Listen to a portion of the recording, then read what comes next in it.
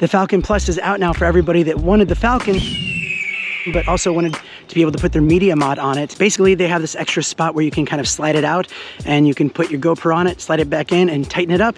And it's pretty easy. But it's great to have the media mod on there because, you know, you could throw on a light, you could throw on a wireless microphone, and this is great in low lighting. Like right now, the sun is set and I have kind of low light settings. It looks great because you turn off hyper smooth and you got the gimbal rocking. And now you got good audio from the media mod mic.